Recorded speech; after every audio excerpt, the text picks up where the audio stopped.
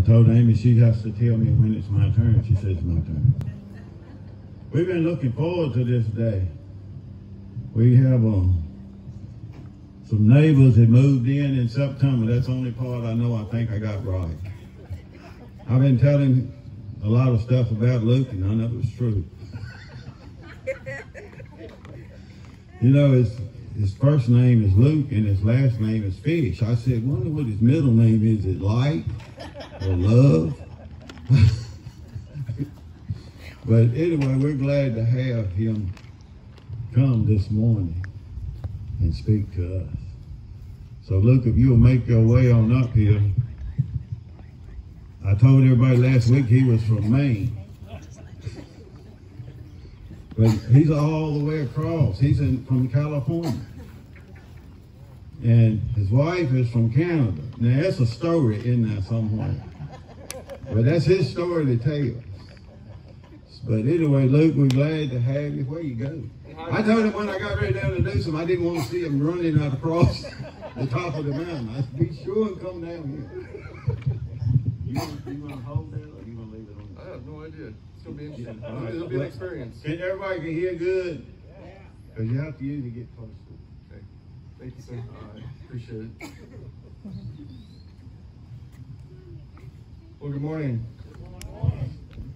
We were joking a little earlier, if Santa was going to introduce me, I'd have to take an hour or so to explain all the things that he did wrong in the introduction.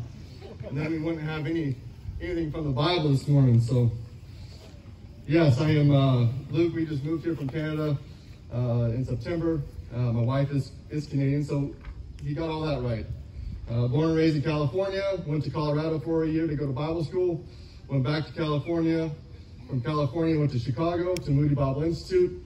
From Chicago, went back to California. So if you're keeping track, those are all C's, right? So then from California, God called us up to Canada to pastor a church there. And now we're here in Blair's. But I want to say Chatham because it has a C to it. And then we're kind of close. Because that's the only one that doesn't work. Well, let me just say it's an absolute privilege to be able to bring God's word today. And I pray that y'all don't hear me, y'all don't see me, but you see Christ and you hear Christ. Because that's what it's all about today. I might need that. So this morning we're going to talk a little bit about focus and perseverance. So if you have your Bibles with you this morning, we're going to go to 2 Corinthians chapter 4. Just a little bit, we're going to read all of it. And then we're going to walk through it a little bit to see what God has to say to us. My personal goal and mission in life is to be a gospel, to be Christ's gospel, both in word and in deed. And I think that I'm not alone in saying that sometimes I'm able to reach my goal, and sometimes I fall short of reaching that goal by some things that I do and things that I say. Paul is writing to the 2 Corinthians to the Corinthians for the second time, because they were having a dispute over Paul's authority. Some people didn't want to listen to Paul. Some people thought that Paul wasn't who he said he was. And so at the end of 2 Corinthians, Paul lays it all out, his authority as an apostle. But what we're going to do is we're going to walk up to that point this morning. And we're going to go from 2 Corinthians chapter 4. Let's pray. Father God, I just pray that you will calm my nerves today. It's been a while since I've been able to bring your word to people like this. So God, I just pray that you will just calm me. Father, that you will speak through me. God, that you would use a broken vessel like me to bring your word to people. That you would be able to use this broken vessel, God, on a daily basis to be your gospel light to others. Father, be with us this morning.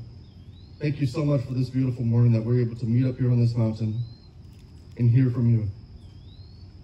So, Father, like Chuck said, God, I just pray that you will just penetrate our hearts and minds, God, that we will hear you and that we will meet you today.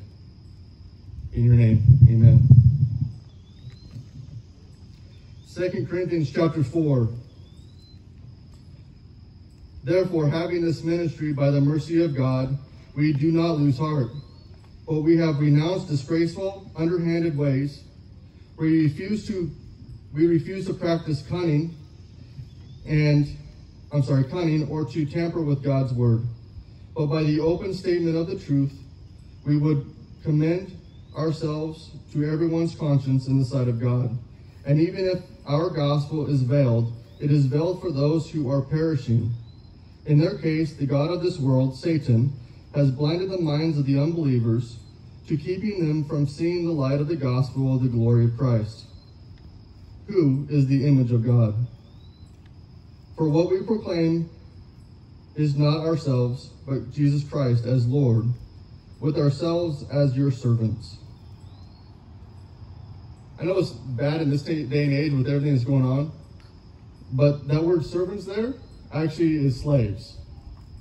That we are slaves for Christ's sake. For God, who said, "Let light shine out of the darkness," referring to Genesis chapter 1, when there was no light, God brought light into this world, has shown that light in our hearts to the knowledge of the glory of God in the face of Jesus Christ. I'm going to pause for a second. Can I get my water? Please? Yeah. It's not good when you start out, you already get parched. Might be a good sign for you guys that'll end early. Thank you. I have been known to go a little long-winded. Sorry.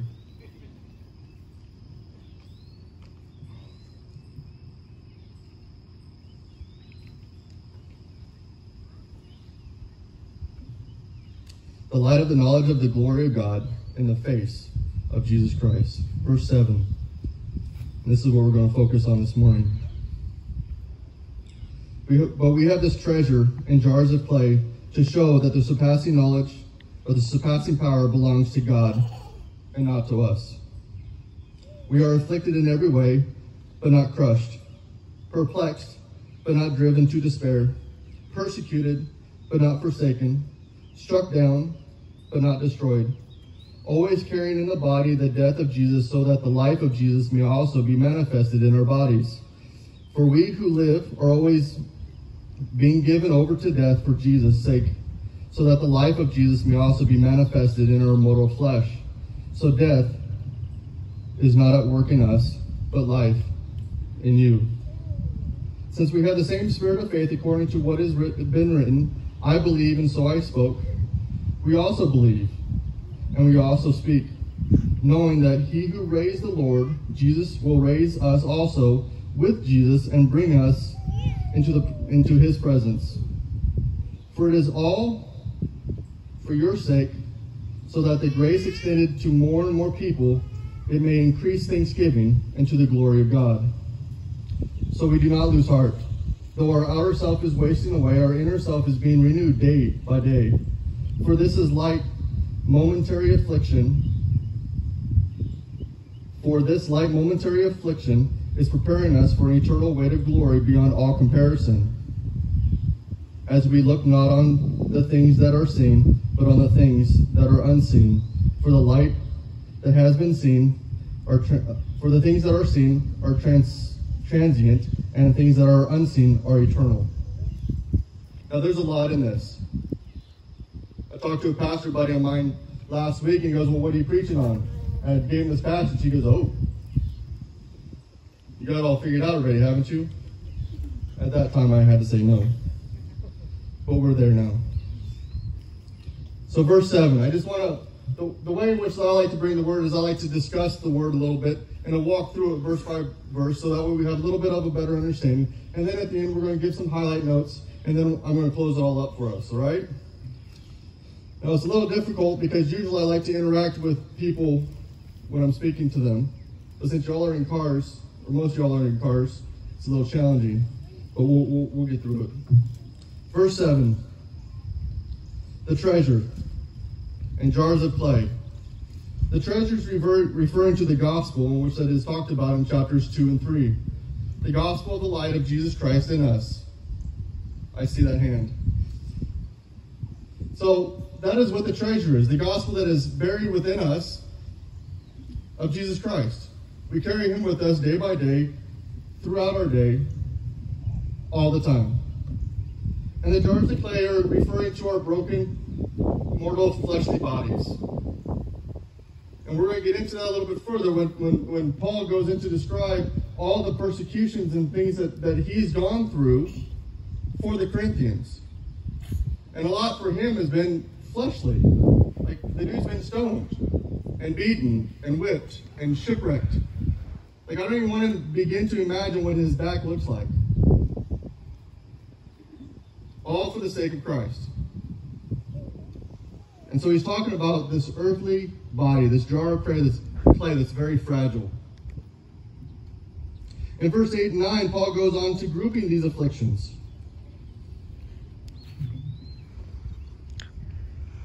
He not only lists them, but these are things in which that Paul himself has gone through. Things in which he's telling the Corinthians, hey, these are the things in which I've gone through for your sake. For Christ's sake. These are the ways in which I have stood against opposition, against the devil, and the people that are doing the devil's work. And these are the things that have been done to me. You know, it was very powerful for me this morning, Chuck, listening to your introduction, because I think it plays very well into what we're going to talk about and what we see here in 2 Corinthians chapter 4. Paul didn't have to stand up. And Paul didn't have to go through all those things. You know, Sam stood up. He didn't kneel. He stood up. He was convicted. Paul was convicted. When he met Jesus on the Damascus Road, it was life-changing for him. He was no longer the same person before Damascus as he was after Damascus.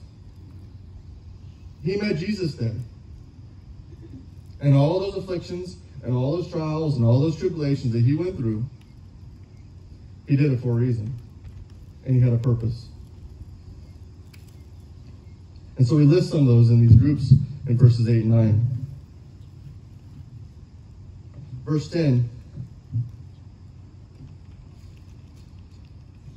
Always carrying in the body the death of Jesus, so that the life of Jesus may also be manifested in our bodies. What is he talking about? One author I was reading suggested that might be important. I got that one. My wife asked me before, well, aren't you going to bring something to hold all your papers down? I said, it's not windy outside. I'm all good. And look at this. She was right. As she normally is.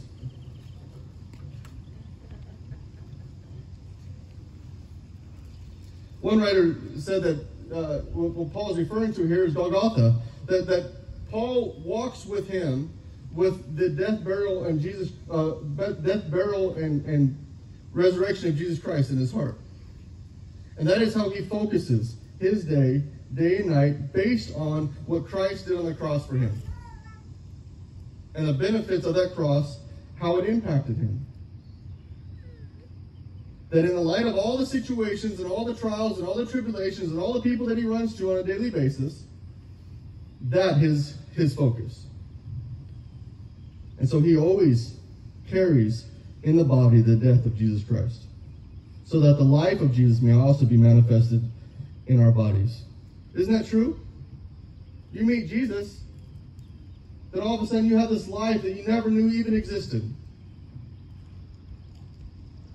You have this hope that people have talked about hope for years, but now all of a sudden hope means something completely different to you. And so now you're able to live this new life based on this life-changing experience that you have with Jesus Christ because of the cross. And so he carries the death of Jesus with him, but now he lives with this new life.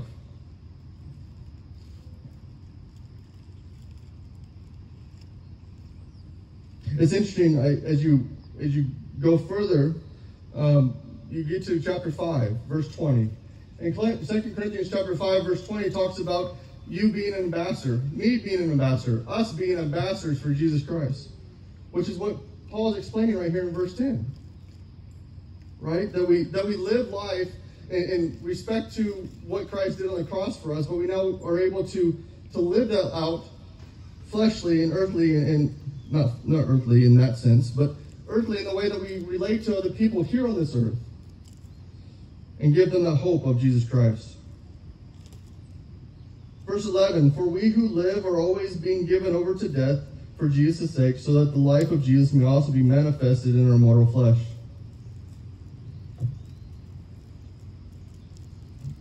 Paul's body reflects this.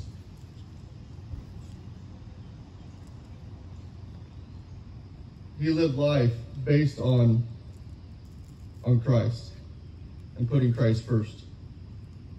And his body was a reflection of that. Once again, Chuck is absolutely right that every single car that's here is going through something. Every person here is struggling with something. Paul had a thorn in the flesh. He was going through something. Always. But yet that didn't allow him to be distracted. That didn't change his focus. That didn't impact his perseverance to press on to the next town. And who knew what waited for him in the next town? We look at the life of Jesus. It wasn't about his will, but it was about the will of the Father.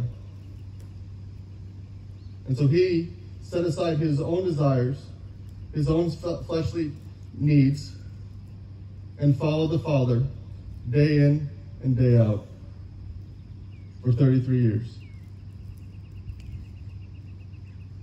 He was beaten,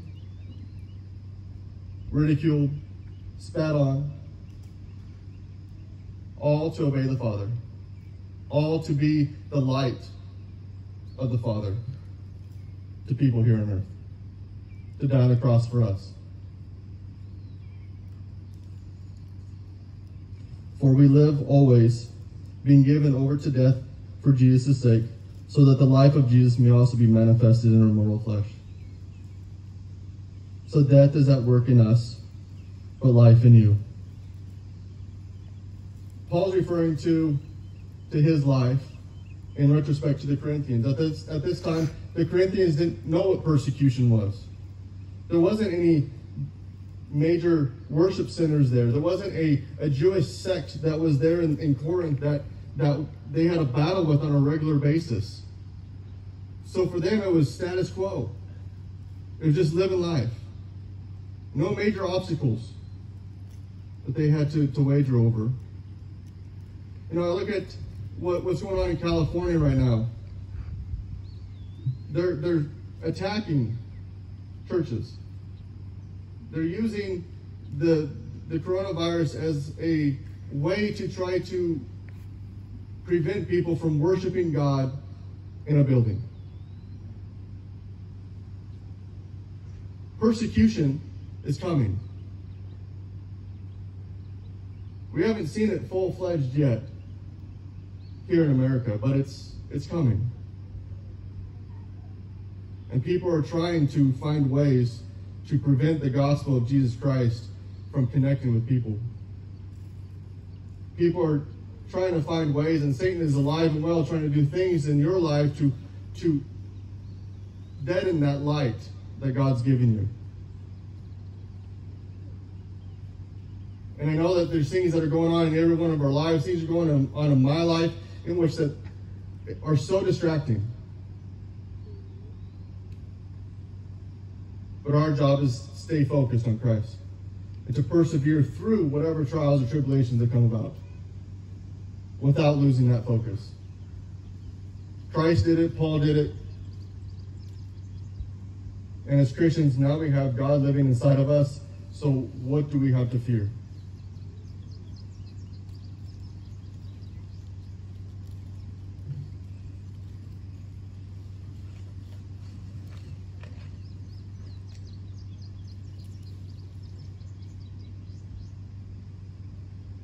just want to go to verse 13 here. Since we have the same spirit of faith, according to that what is written, I believe and so I spoke. We also believe and we also speak. This is in reference to Psalms chapter 116, where the psalmist writes at verse 8 how he went through that he's going through trials and afflictions. But then for the whole rest of the chapter of that psalm, he's praising God.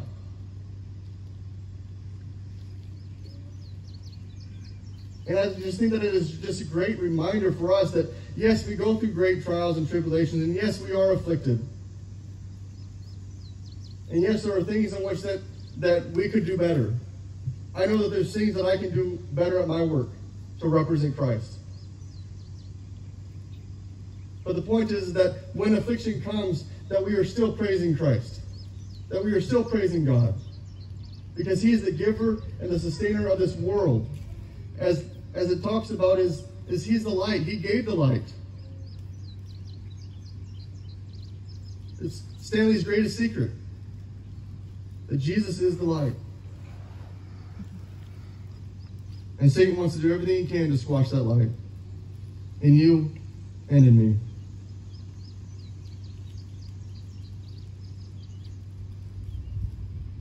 But here's the exciting part.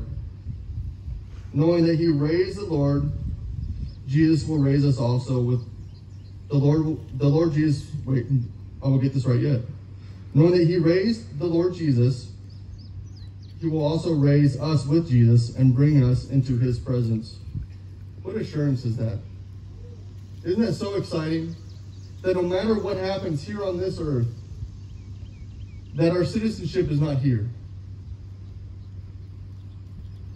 Our citizenship is in heaven. And though trials and tribulations and afflictions come here on this earth to us for various different reasons, our citizenship is not here. It's in heaven. I have this illustration that I'd like to show you guys. I like to claim it as my own, but I can't. I saw it first from a pastor named Francis Chan. He did it a little differently than mine, that I am doing it today. But that's all right. You all see this glass case? Okay, some of you, hopefully. Okay, here it is. Like I said, I'm used to people responding. It's a little hard doing it this way. That's all right. We'll get through it, like I said. So this glass case is going to represent our life here on earth. All right, so here you go. You got birth and you got death. Right here. All encased in this glass case. And the rest of this banner right here is eternity. Where should we be focusing?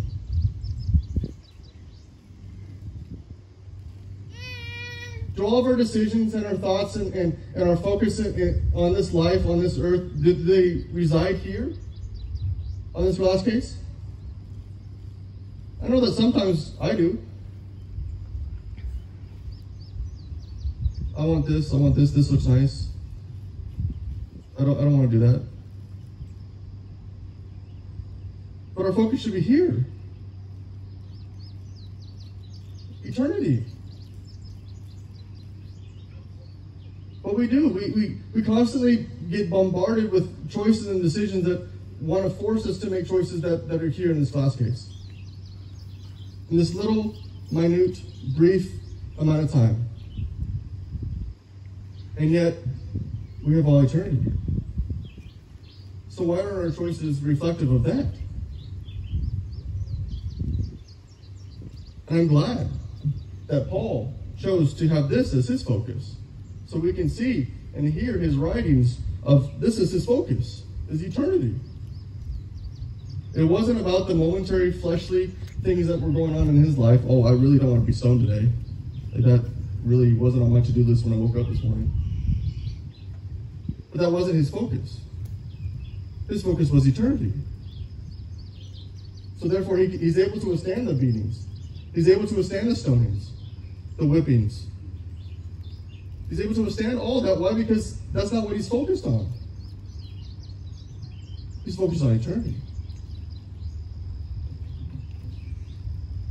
And that's where our focus needs to be too.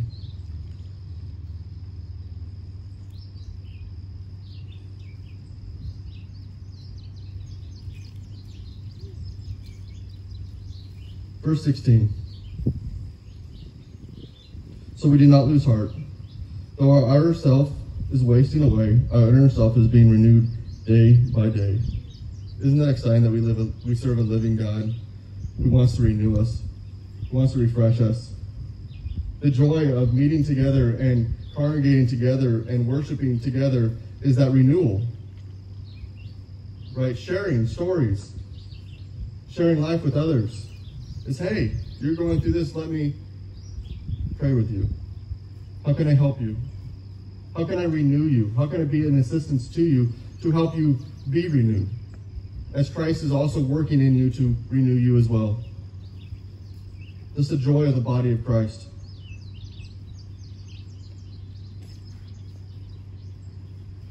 So once again, verse 17, for this light, momentary affliction is preparing us for an eternal weight of glory beyond all comparison. This momentary affliction. And you look at Paul's life and you say, I wouldn't say that that is light affliction. But that's what Paul classifies his life as, is I've just had some light affliction. No big deal. Some trials, not a problem. They were just light and far surpassing comparison to eternity.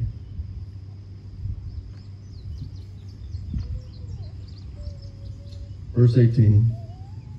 As we look not on the things that are seen, but on the things that are unseen. For the things that are seen are transient, but the things that are unseen are eternal. Once again, this stuff versus this stuff. Meeting with someone, talking to someone, praying with someone, encouraging someone, those are all eternal things.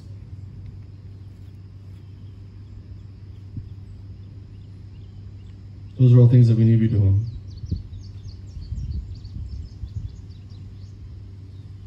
So, to close, just a couple of different thoughts for you as we look through this chapter, or this section of this chapter.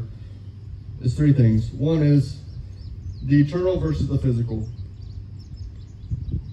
What kingdom are we working for? Are we working for this kingdom here on earth? Are we working and striving and thinking of and making choices based on that eternal kingdom?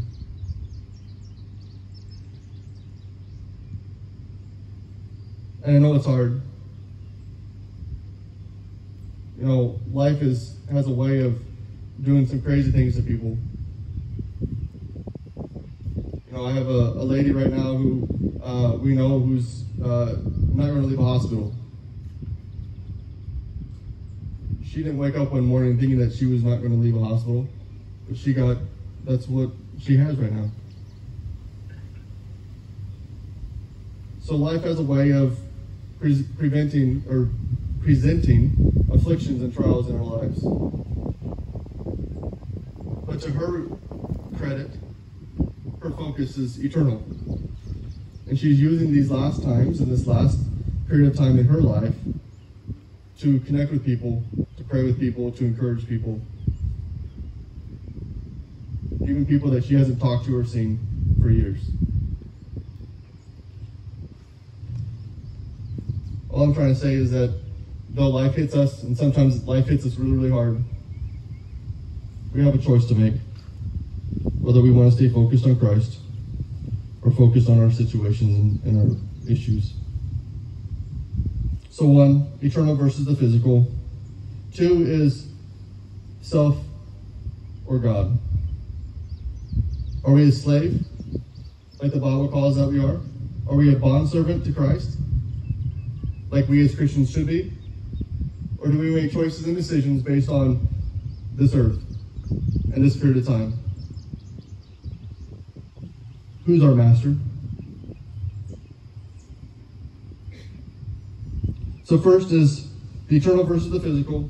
The second is self versus God. And the third one is heaven or hell. Because that ultimately dictates this, doesn't it? Whether we have a relationship with Jesus Christ or not. So that is the choice, and that is the decision, isn't it? Whether we accept Christ as our Savior and Lord, and then we get this assurance, or we don't. Whether we get Christ to seal us with the Holy Spirit so that way we're able to face those trials and tribulations, or we don't. I work with non-Christians every day. How they go through life without Christ blows my mind. I don't know how they do it. I don't know how I would live through my life without Christ in my life.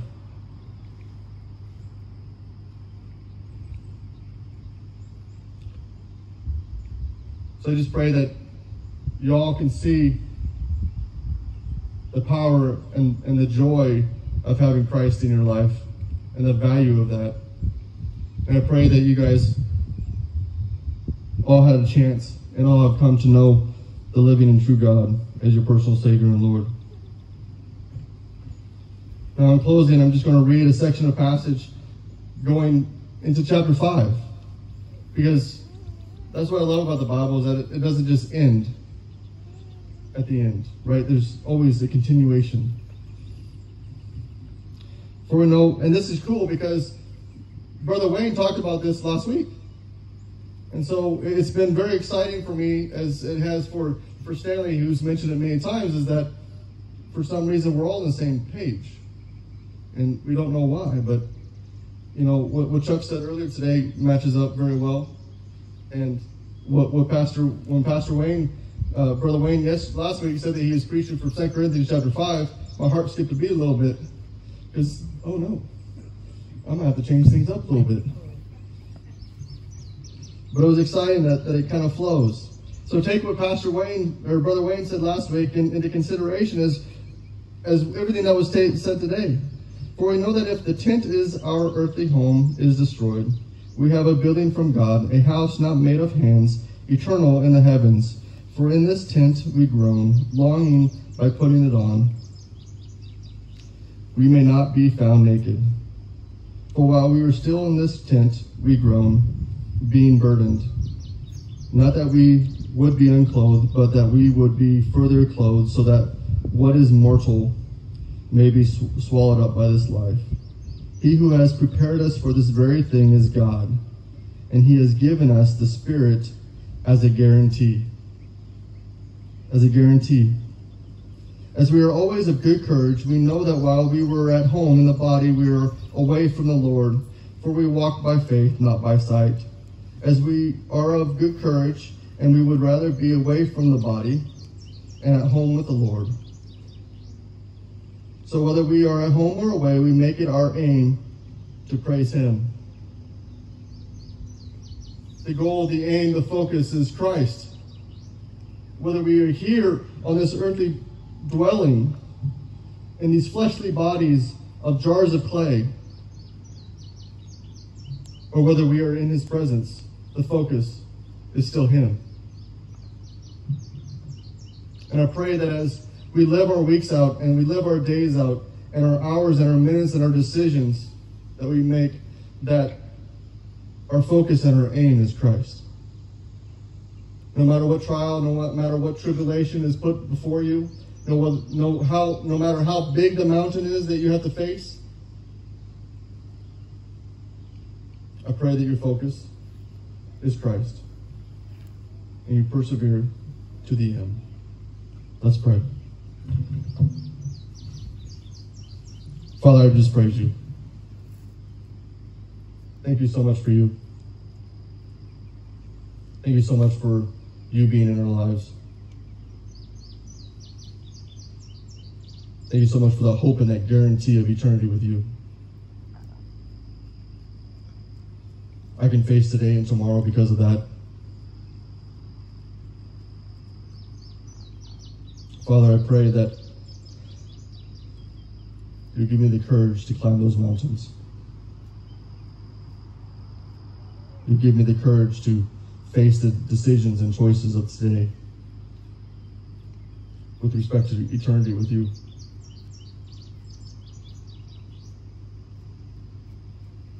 Father, I pray that the gospel that is inside of me, Father, will shine through.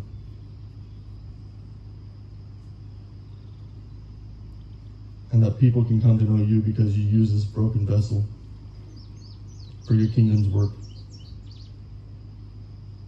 Father, be with us all. Thank you so much for the death of Jesus on the cross for us, and the sealing of the Holy Spirit, which is our guarantee. Be with us this day in your name. Amen.